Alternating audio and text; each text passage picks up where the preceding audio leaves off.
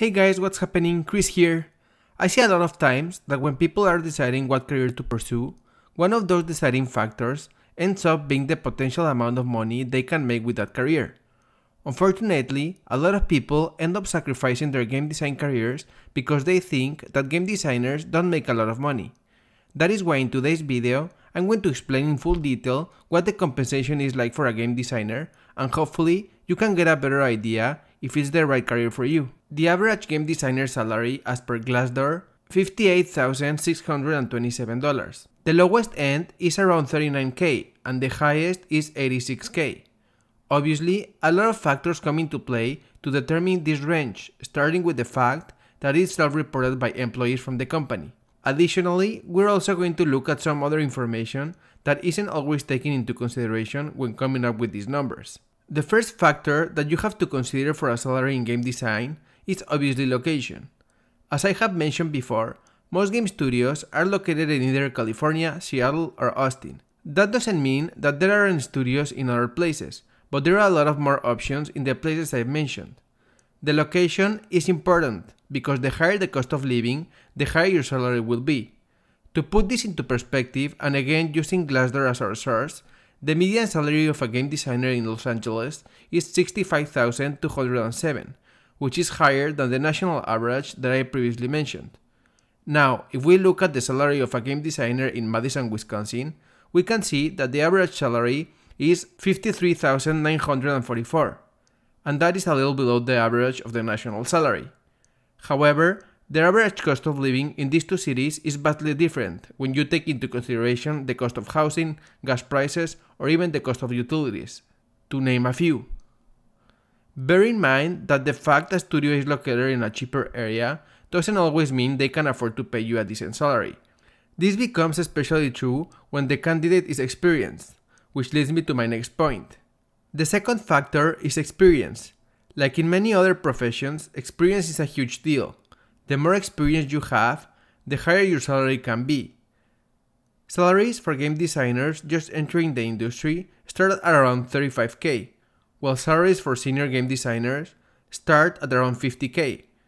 This is very important because you need to know your value as a game designer and you need to make sure to keep growing your salary as you get more experience. The third factor is the type of studio for which you are working.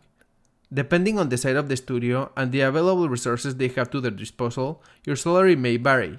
For example, don't expect a big salary if you're working in the indie scene, but if you're working in the AAA industry, you may get a more generous salary.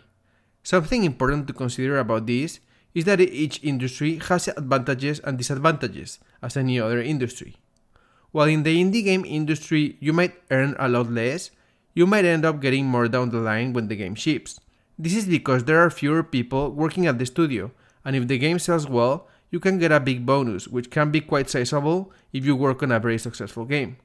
Another advantage of indie studios is that they sometimes offer stock options, which help a lot, especially if the studio ends up becoming successful in the long run. The disadvantages of working in an indie studio are, of course, that the pay can be low sometimes because of the amount of resources available. Not to mention that you might need to be a true team player and wear multiple hats for a very small price tag. If you work in the AAA industry, the advantages are that you get a higher salary because of the resources of that particular studio. The drawback is that you don't get stock options or potential income depending on the game sales. One of the best things that I don't think is known from people who want to become game designers is that there are milestone bonuses and company bonuses. These obviously vary and can be non-existent depending on the company you work for. But essentially, a milestone bonus is a specific amount of money you get every time the team delivers a specific milestone depending on their production cycle. Examples of these can be an alpha build of the game, a beta build of the game, or the gold master build of the game. These milestone bonuses are given based on a small percentage of your annual salary. So for example, a beta bonus can be 5% of your annual salary depending on the company. Then there are also company bonuses, which are bonuses that are given based on performance and normally after shipping a game. These are way more substantial than milestone bonuses and can vary depending on the game's production cycle length.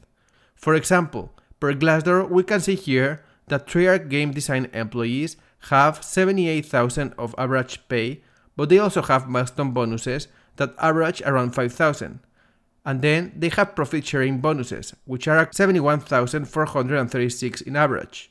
That amounts to an average of 22,301 in additional pay, which means your annual salary might be more than what you originally thought. The type of employment you have also matters.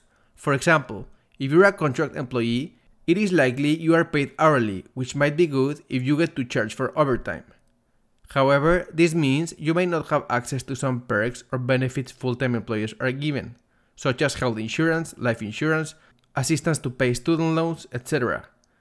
Even as a full-time employee, depending on the position and studio, some people are paid hourly and are eligible for overtime, which seems a bit more fair given the amount of extra work and crunching we do in our industry.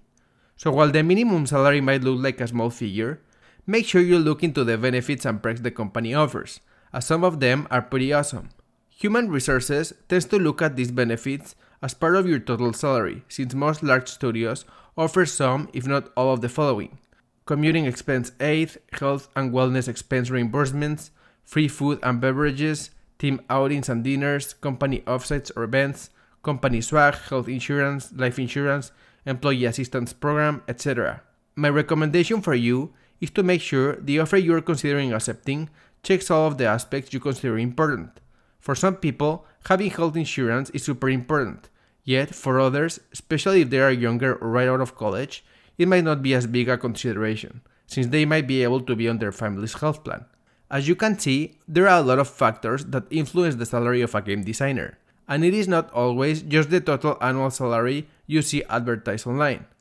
Although at first glance it might seem that game designers don't make a lot of money, some game designers make more than enough money to support their family and loved ones. However, something that I always say is to never enter a profession because of money. I really think that if you love to do something, money will come eventually. So my advice to you is that while being practical, always put your happiness and joy before money. To be perfectly honest, personally, I wouldn't want to be in a super high paying job that I hated and having to wake up every day hating my life or feeling anxiety. And that's it, you guys. Thank you so much for watching. Whatever things are blocking you from getting started in your game design career, please let me know in the comment section below. Also, if you like this video, please hit the like button and share it with your friends. See you next time!